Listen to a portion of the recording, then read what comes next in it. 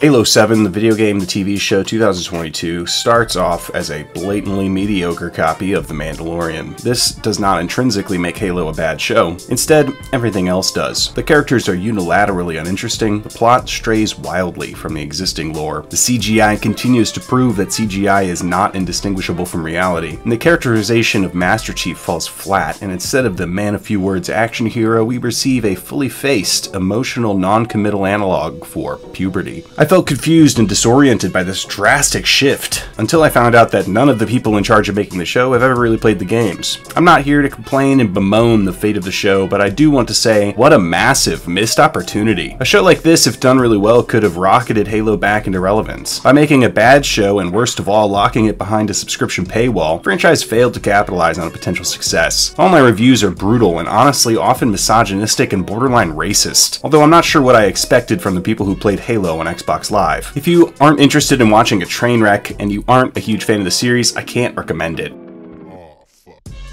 Paramount has also been cracking down wildly on reviews of Halo the video game, the show. Some of this is justified, but even this video had to be re-edited to cut certain content, even though it complied with fair use as far as I could tell. Let me know what you think of the show in the comments below. If you have any recommendations of what you'd like to see next, let me know.